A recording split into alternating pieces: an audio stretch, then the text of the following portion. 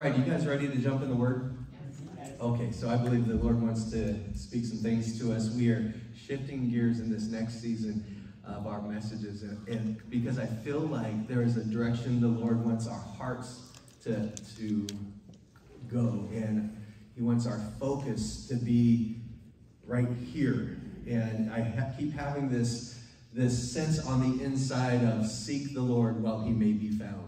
And I feel like God is telling us as a congregation that it's time to turn our hearts to seek after Him. And some of you may say, I've been seeking the Lord. And that's probably because you heard His call already. And this is something that you recognize. This is what God has for me, to seek His face. There's so many things that people are going after. They're going after answers in so many different directions, right? People want security. They want confidence. They want safety. They want provision. So they're seeking answers. There are other people, though, that are passively sitting there saying, I don't know what's going on. And so they're just going to wait and see. But for us, here at the Gathering Place, I believe God is inviting us to seek Him. Now, you might think that, well, we can always just seek the Lord. There's always an open invitation to seek God. And there is that there always is a call from God that we would draw near to Him. But there are significant times and seasons when there is a door open from heaven that is not always open. In Isaiah chapter 55, verse 6, it says, seek the Lord while He may be found. Call upon Him while He is near. Let's read that out loud from the screen so we just get it in our minds and hearts. Seek the Lord while He may be found. Call on Him while He is near. So God is speaking this to us, the Gathering Place, to you and me, to us. And He's saying this Sunday morning to us specifically that the Lord may be found now. If you will seek Him, He may be found now. Call upon Him while He is near. When you read this and you think about it, what does it imply? There are seasons that people will seek after God and it's too late. Or it's not the right time. Or there are times when people would choose to call on Him and He's not near.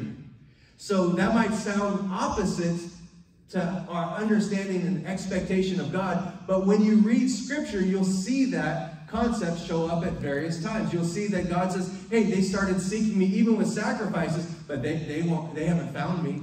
They won't find me because they're seeking for the wrong reason or they're seeking in the wrong way. So there are times and seasons when God even invites believers who, we're not just talking about getting into heaven, but just times and seasons when you can enter into the move of God, the plan of God, the specific, precise, perfect will of God in this moment for your life. And I believe that the Lord is saying to us as His followers to be sensitive to Him, saying, this door is opening for you. Prepare your heart to seek me. Prepare your heart to seek after me. I'm going to be found by you. I'm near. And we're in a period of the nearness of the Lord. And those of you who have served God for a long time, you know there are seasons, aren't there? There are seasons when, it feels like God is so close and we're just seeing answers to prayer and the move of God. And then there's other seasons where it doesn't seem to be happening that way. And it's not because, well, I mean, it could be because something terrible you weren't doing or whatever, but it's not always that. There are just seasons when God is doing something significant that He is saying, now is when I'm ready to do it. Maybe it's because the people have been praying and preparing beforehand, but there are seasons. Is this right? Is this true? Would you say, you look back and you think there are times, yeah, I can sense that. I can see those seasons. I got saved in one of those seasons in March of 1993. So that was 29 years ago, I gave my life to the Lord.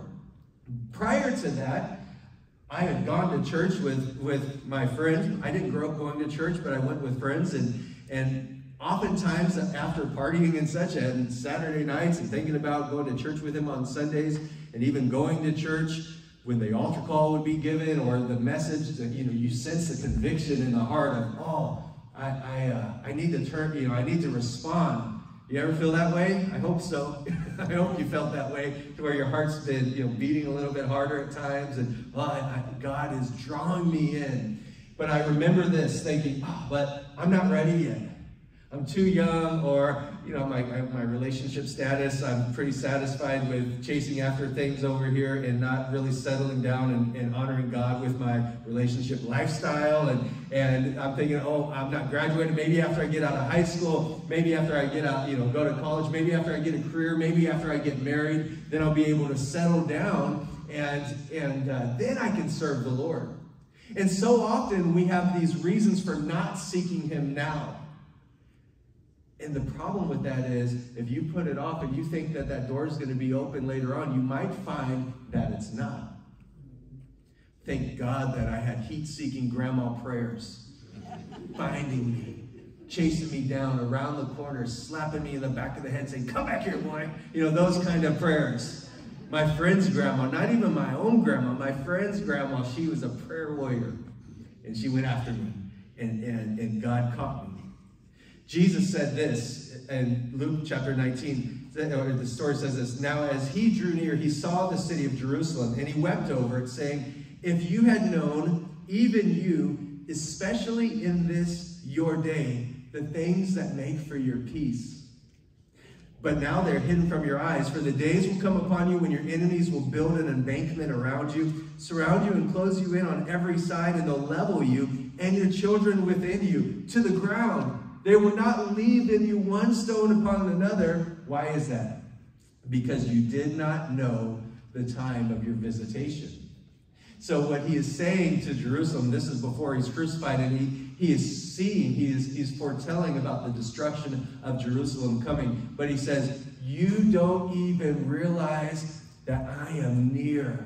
And if you would simply open your eyes and turn to me, the Prince of Peace here, if you could capture that, this is the time when God has shown up in the flesh in your midst, and you didn't even realize that it was your day of visitation." And so there's this idea that God is wanting to communicate to you and me that there are days and times and periods of the visitation of the Lord. Not just for the big story of history and eternity that you see right here, but in our lives today, there are days of visitation. There are opportunities and invitations that come from Him, and I believe that we are at that season now, and that's what I'm calling us to. That today is a day of visitation. That if we would respond to that and we would hear it and turn our hearts, then we will experience what He has for us. What they experienced, the disciples experienced a lot of it. That many people did respond, but the nation as a whole didn't. And they missed their opportunity, their window of opportunity. Imagine this. Imagine being around Jesus while He was on earth, but never really pressing in, surrendering, placing your faith, trust, following Him, and then coming to believe afterwards. Thank God you believe afterwards, but would you look back and think, "Oh, I had an opportunity and I missed it. I missed that opportunity. I wish I could have sat at His feet and heard Him more. I wish I could have actually put my hand on His shoulder, or maybe even had Him lay His hands on me, or I wish I could hear Him speak the words or see His face, and now I missed that. Thank God I'll see it in the future, but I wish I had that." So there are these times of visitation that God sets up. We see this in the story of, it's funny how it's labeled, and times change, language changes. The parable of the 10 virgins, the wise and foolish virgins. We don't really say that. We'd call them like the young single ladies now. But we might not even say that because, culture changes and our whole expectation of virgins and all this. But the word is what it is, and that's not really the point. I just think it's funny when you read the Bible. You relate to it, like, that's kind of funny. Hey, all you young virgins, come on over here. No, it's not that. Weird stuff. Okay, so, but here's the story. Here's the story. Say, get to the scripture, Pastor. Here's the story. There's this wedding feast that's about to take place. Now, in the culture, this is how it would work. You would have the groom getting prepared for the wedding banquet that's going to take place. And it's going to take place at his home. And so everybody starts gathering for days around the home. And then on the day, he gets his closest friends and maybe some family members, and the party's already going. Now, the weddings would typically take place in the Middle East here during the dry months, during the summer months, and it's oftentimes very hot, scorching hot in the day. And so you're not going to get together and do all this during the day. We wait till the evening when it starts to cool off. And so the groom, he's all excited. Everybody's partying. They're doing their dances and all this. They're like, oh, this is so fun. And then he said, all right, come on, guys. I'm going to go get my bride. And so as he goes, he gathers his guys, and they leave, and they go, maybe it's across village town, or maybe to even another village where the bride is at, and people, kind of pour into the streets a little, and they wait. And they're sitting there waiting for him to come back. And then he gets there with his party and to the bride's house, and he saddles her up on his donkey or whatever he's driving that day, and puts her on there. And then he and the wedding party, they start to form this kind of impromptu parade, and they're going through the streets because he wants to show her to as many people, like, this is my bride, and he's celebrating, and he wants people to come out on the streets. And this is village life. Everybody knows everybody. They know everybody's business. And so this is a time to honor, celebrate. Maybe there's gifts that are being given. Maybe other people are joining the procession, and they're going to come and follow. But he's going through the streets. And it seems like in this story, he's taking a long time. Because the Bible tells us this, that the kingdom of heaven is like these 10 virgins who were these ladies invited to the party, right? They took their lamps and they went out to meet the bridegroom. So this was the evening time. They're out there and they have their lamps, their little flashlights with oil. It says, now 5 of them were wise and 5 were foolish. Those who were foolish took their lamps and they took no oil with them. But the wise took oil in their vessels with their lamps.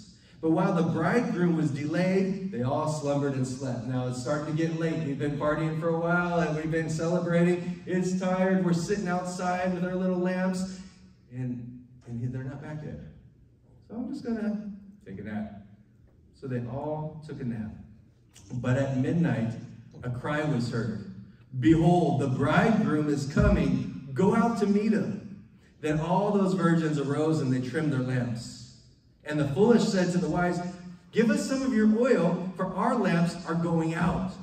But the wise said and answered, saying, no, lest there should not be enough for us and you. But go rather to those who sell and buy for yourselves. Now that's not like go to the store and find it. I mean, they could find oil. They could find it somewhere. Everybody knows everybody. Someone's going to have oil, so that's why it's not weird to say go buy some at midnight. Someone's going to help you out here. But we don't have enough for you and us. We only have enough for us. We prepared. We were the wise. We knew that there was a season and opportunity coming, and we prepared ourselves ahead of time for it so that when it came, we would be ready. But those who were foolish did not. Now, it's interesting about the lamps anyways. In the Middle East there, you think, okay, a lamp at night, there's no, especially this time, there's no street lights, obviously, so you've got your candles or your lanterns, and everyone would carry them. And not necessarily. Guys didn't have to carry the lamp.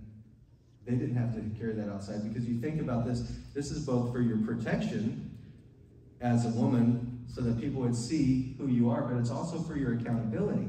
In their culture, no woman, no woman at all would be creeping around in the dark without a light. So there's this idea of you keep your lantern on so people can see you and they know what you're doing. It's just a culture that protects one another, but also really holds each other very accountable.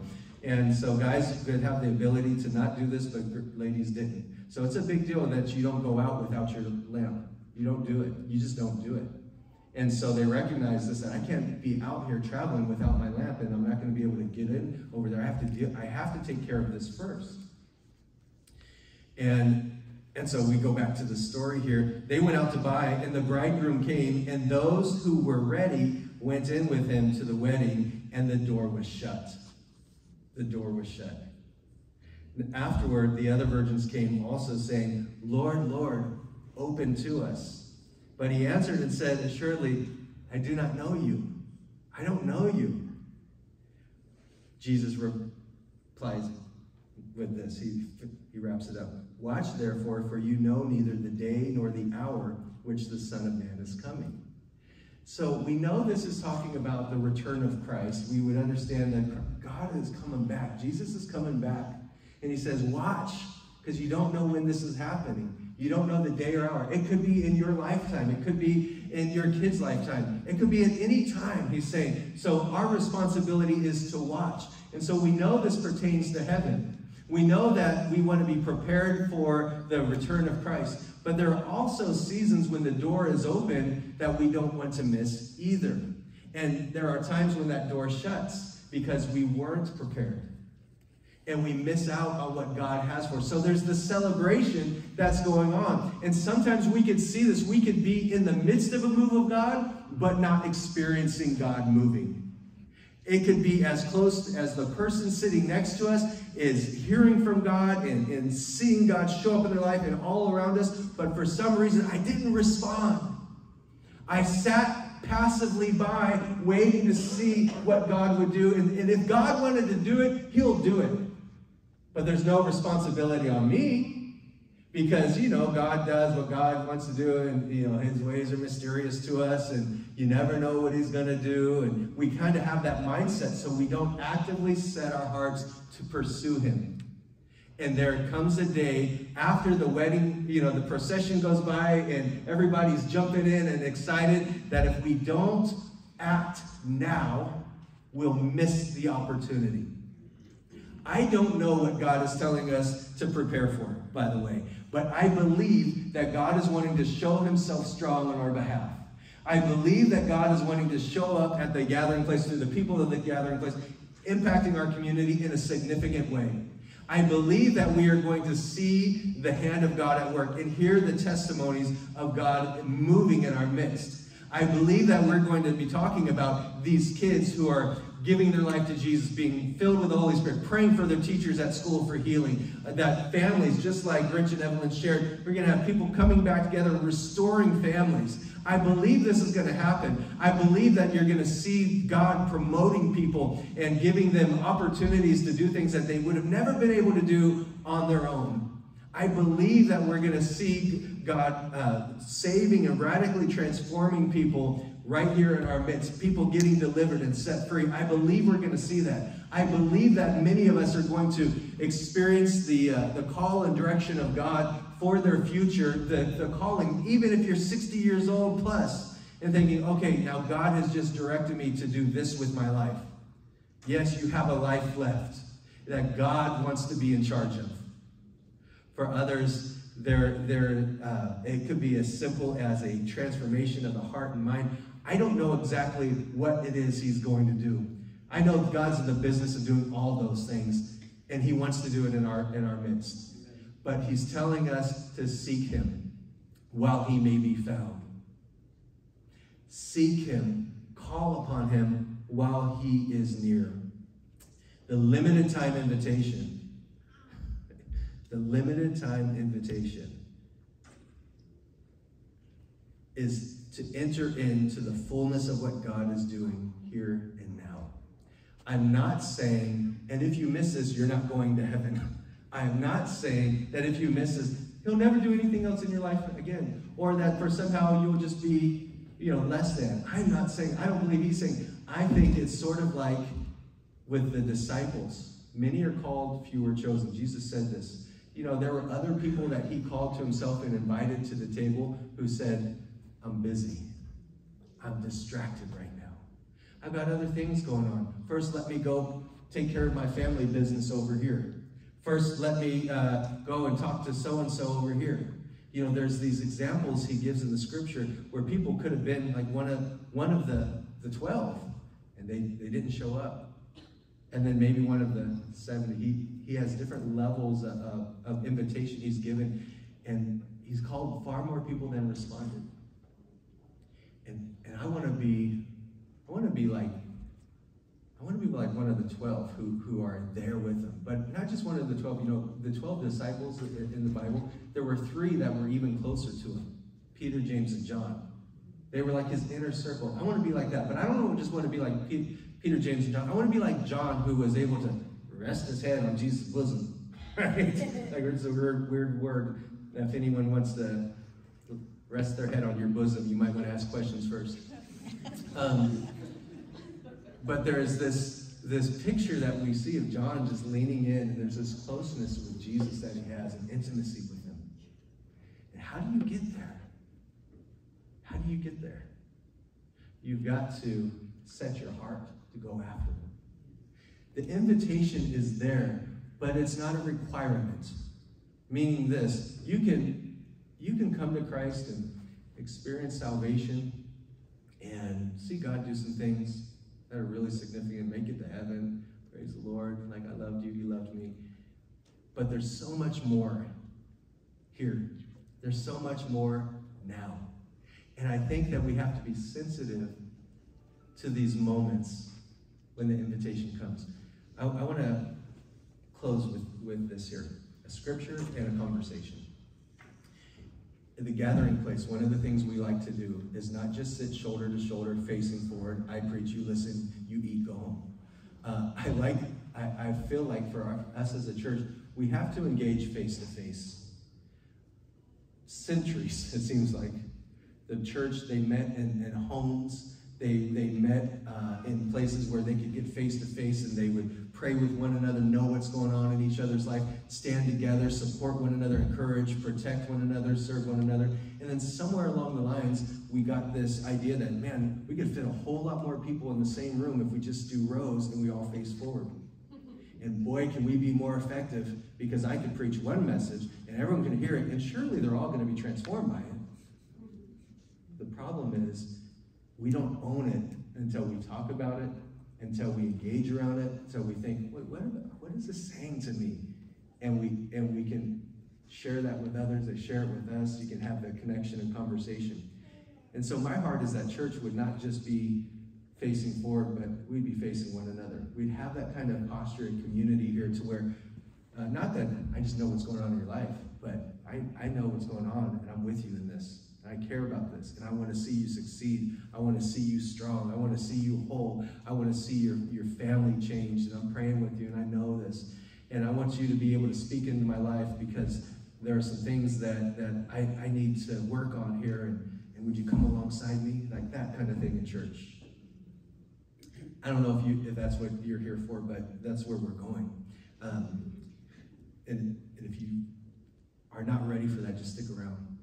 Because I believe that you have something that God wants to pour into you, or pour out of you into others, but there's something he has for you as well. But this last scripture, Hosea 10, verse 12, says, sow for yourselves righteousness, reap in mercy.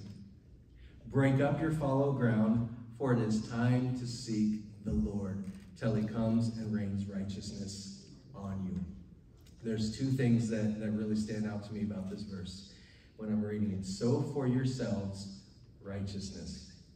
So sow to yourself. When it comes to seeking the Lord, he's saying there are things that you have to invest in yourselves. There are things that you have to do for yourself here. That you have to plant certain seeds so that later you will reap the harvest of those things, right? And so sow for yourselves righteousness. The second thing is break up your fallow ground.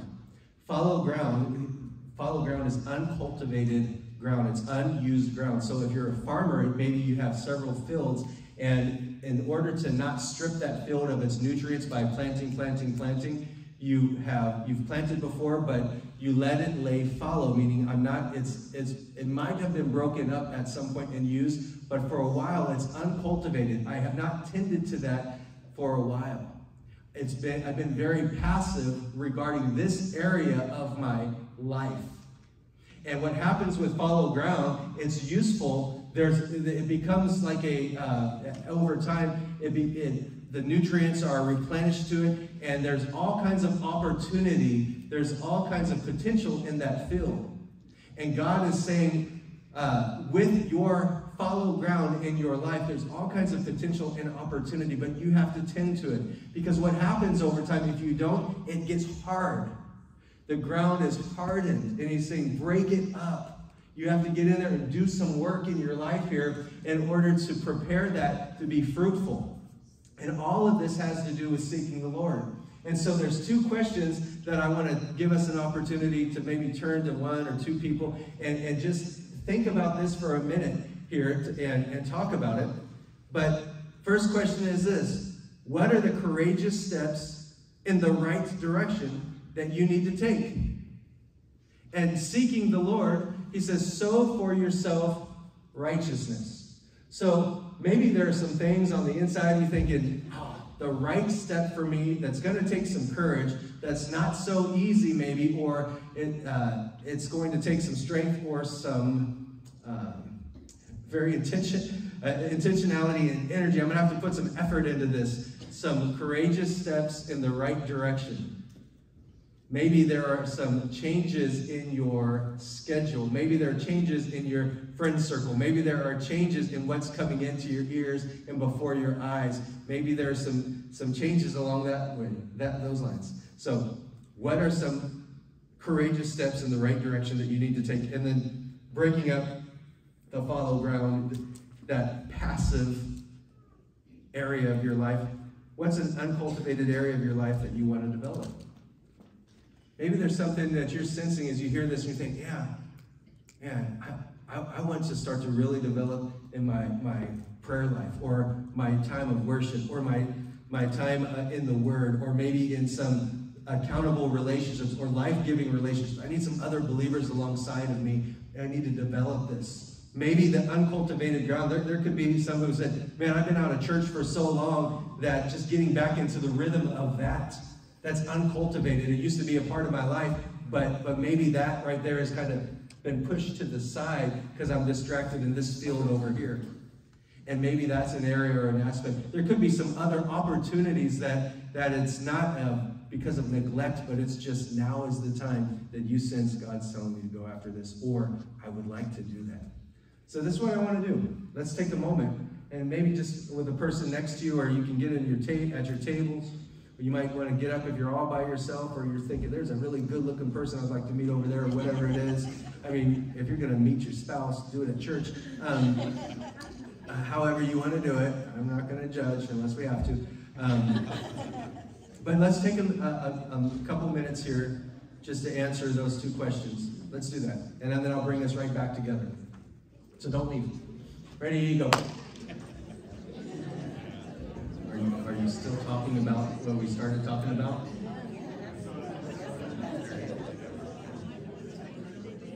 Did we get some answers? Kind of shout out some 1 or 2 word answers. What are some courageous steps? Any areas courageous steps to take, or yeah, let's just do courageous steps.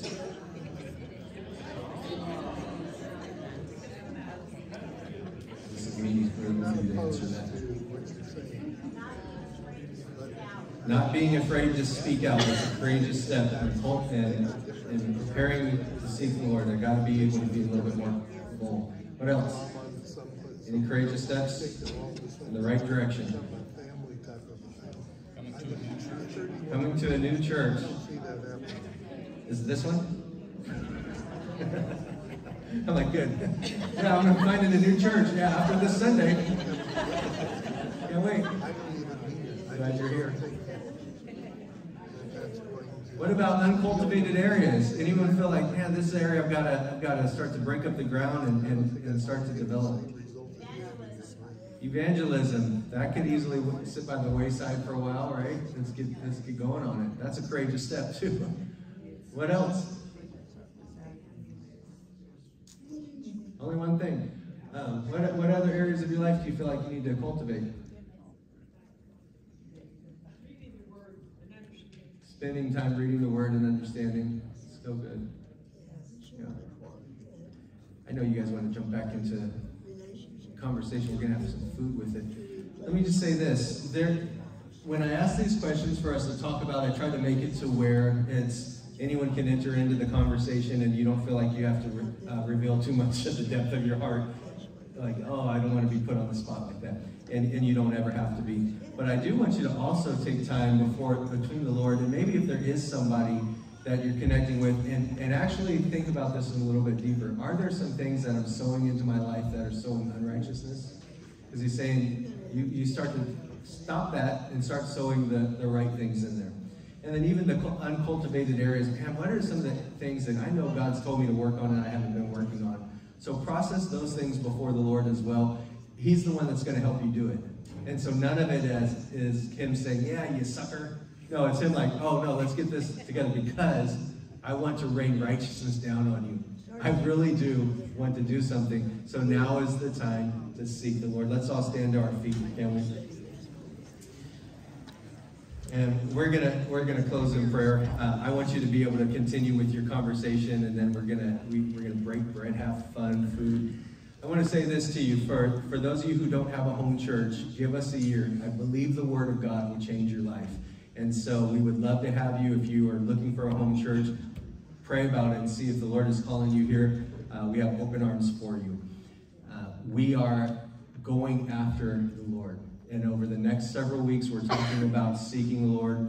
And that's just where we're at leading up to Easter. We believe many people are going to come. Just as you talked about evangelism, we're going to reach out, invite people, and we really want to introduce them to Jesus. We are wanting to seek the Lord so that he may be found, right? And also others would find him.